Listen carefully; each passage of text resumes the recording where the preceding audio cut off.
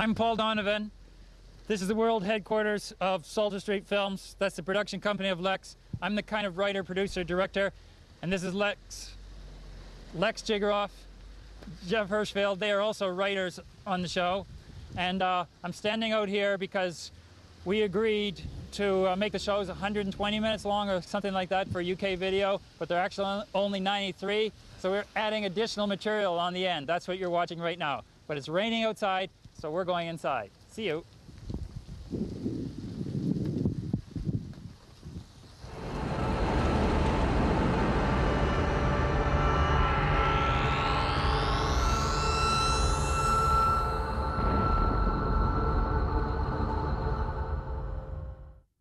Okay, we're indoors, it's dry.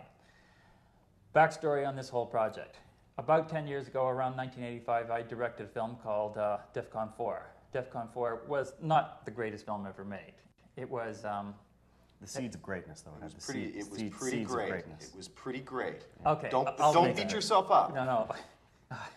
It may have had the tiny little kernel of the seeds, but not very big ones. But anyway, DEFCON 4 made a lot of money. It sold 60,000 video units in the US. That was huge at that time, and the distributors made a lot of money. We didn't make any money, but we realized that maybe there's something to this genre. And in the show itself, there were some good scenes. Most of it wasn't that great, but there were a few scenes that I personally still like to this day.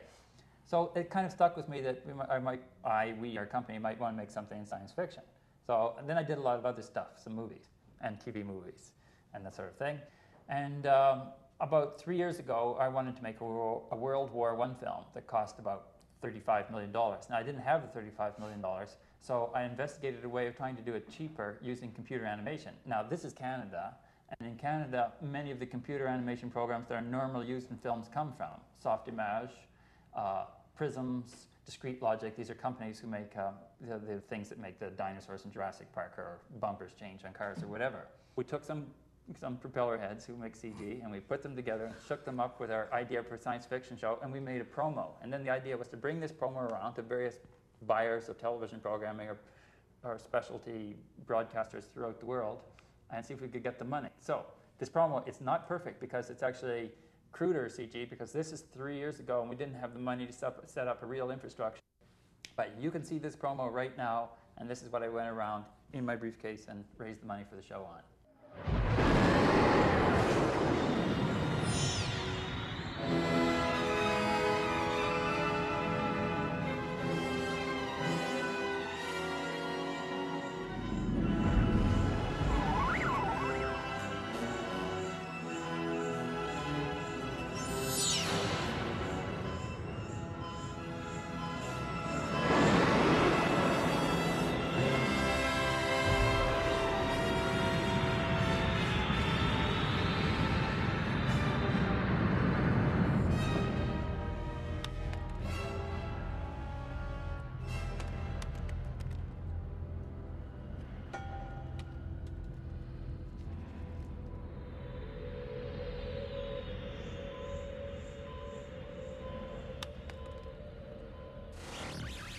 I worship a shadow. I worship a shadow. Prisoner transport KLR 600 entering frontier. Requesting docking beam to punishment gate 2.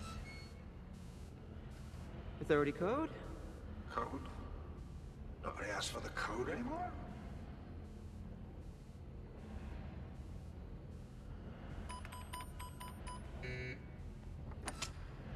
Wrong code. I can't remember the code. Yeah? You were expecting a prisoner transport of 1400, right? 1405. And how often do they come? 2, 3 a month. Right. So let's forget about the code. I can't do that. What rank are you? Security guard, class 4. Security guard 4th class, sir. I'm a line major in the Holy Protectors of the Divine Shadow, Flight Cavalry Division number 216. No. No, sir. And I'm ordering you to turn on your docking beam, understand? I can't do that. Why not? You've got the wrong code.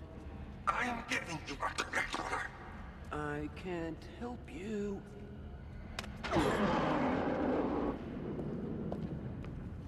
I worship his shadow. I worship his shadow. Docking beam engaged now, sir. And security guard class 4 Stanley Tweedle is presently being entered for correction punishment himself. I request that he be demoted. Class 4 is already the lowest. Well, I trust his punishment will be severe. I will request that, sir. Thank you, Sergeant. May his shadow fall upon you. May his shadow fall upon you. Once the prisoners have received their fair trial and severe punishments, you must turn yourself in to Correction Center number 5 for severe punishment yourself, Stanley. Stanley Tweedle. And may his merciful shadow fall upon you. May his merciful shadow fall upon me. Are you? Merciful shadow.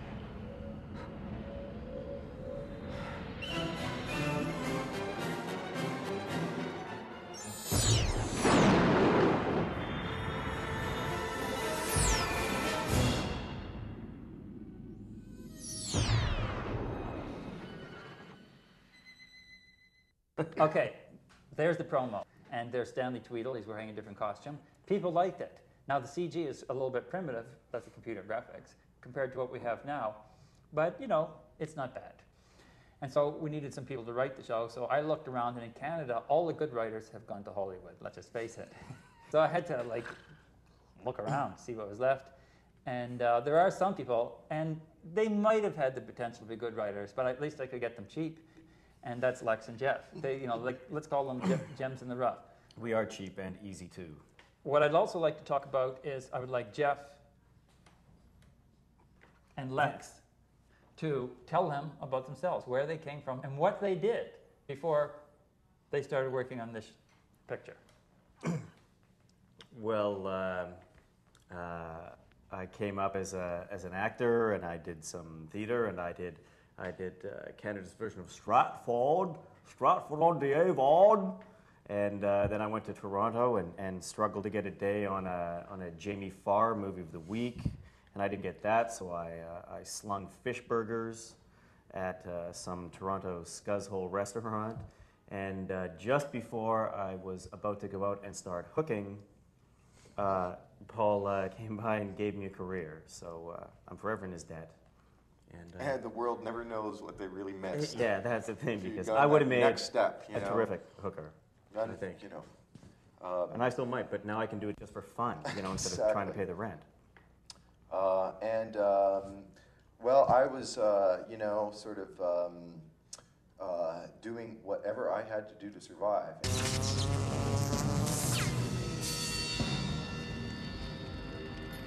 And, you know, there's no whore like an old whore. You know, for me, literally I would do things like murder mysteries, pirate tours. We're in Halifax, so we get a lot of tourists who want to know about the sea. So you take like rich Americans out and go, "Arr, everybody on the bus at like in an hour, ho! Then we'll cruise down to the waterfront, har." And, you know, little fringe plays, and I worked in radio and did a little sort of bit of acting here and there, but the hooking option wasn't an option for me, because look at me, quite frankly. And then we started writing. So we would go to the beach and, you know, hang around bars and Very demanding. whatever. Yeah. And we started working up an overall idea for this entire series. What you've seen on show number 1, or picture number 1, is all set up. You know, it's introduction of the characters. Hi, I'm Zeph. I will love you forever. I'm security guard 4th class Stanley Tweedle. I am Kai. We have plans where it goes through the 4 pictures, which are kind of a cycle, and also beyond. But I could say what we really wanted to do was to make something that had, you know, a little bit of Dirty Dozen meet Alien, or Beavis and Butthead meet Alien. You know, like, I don't watch that much TV. I mean, some people do. Meets High School Hard Bellies, Yeah. which is one of my favorite shows. Sorority suck. You ever seen that? It's terrific and fine acting. And then we kind of like science fiction in a certain way. Certain types of science fiction, like... Skimpy costume.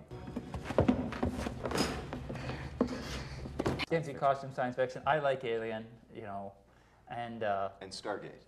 And I liked Dark Star. Dark I Star mean, was it was kind of a bit cheap looking, but it was fun. Now, most science fiction that I see on TV isn't that much fun these days. So we wanted to make something that had fun and sort of had some production value and was a little bit subversive and had some black humor. Most shows come from Los Angeles. Okay, now in Los Angeles, people aren't that funny. I mean, there are a lot of smart people down there, but they're kind of serious. And polite. And, well, sometimes polite, not always.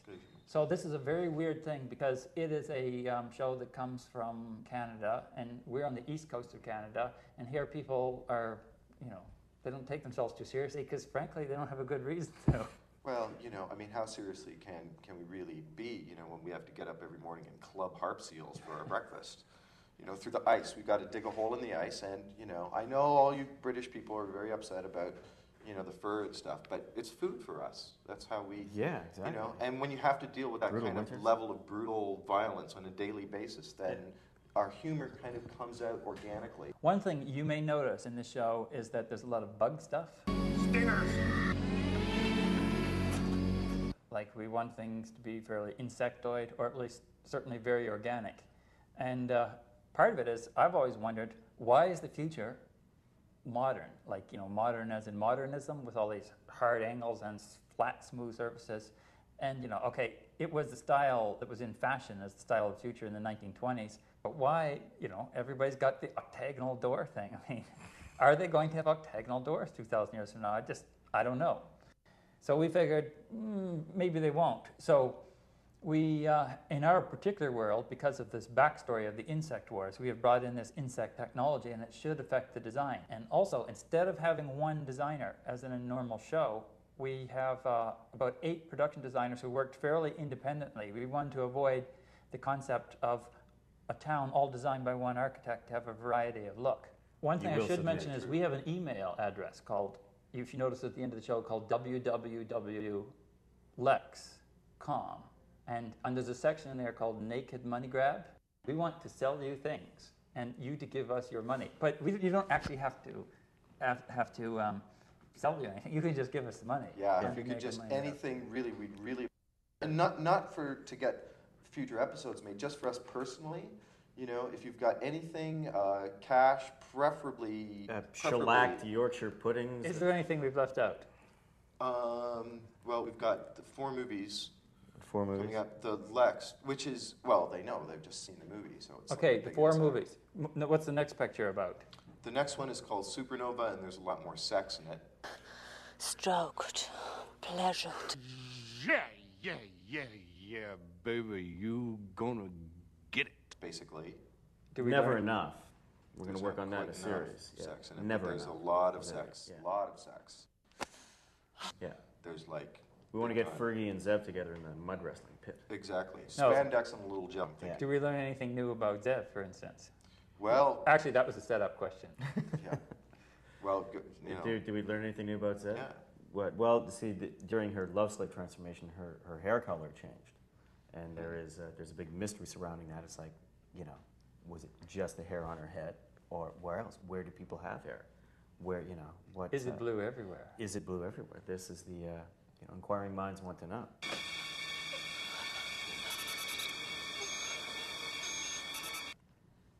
And all will be revealed in good time. So that's really pretty well the highlight of number 2. Yeah. Okay. And what else should we talk about? Well... what have I missed? How about the title? Oh, the title. Do you want to know how the show got the title of Lexx? It's getting worse. Lexx It's getting track. worse. The Lexx Okay. Files. The Lexx Files. The Lexx Files is Oh my good. God, one red card. Let's see that. Let's hold that card up. Let's have a look at that. Yeah. Joyride. All right, let's have a look at that Let me right see there. it. Yeah, I can see it perfect. How about Space Orifice? How about Lexolicious? It's not getting any better. Lexcitement. Lexolicious. Lexcitement. You're just about to Lexecute. witness a Lex it disaster up. of Lexual harassment. a useless attempt to find a name. Lexual healing. Lexual Penal harassment. extension. Ah.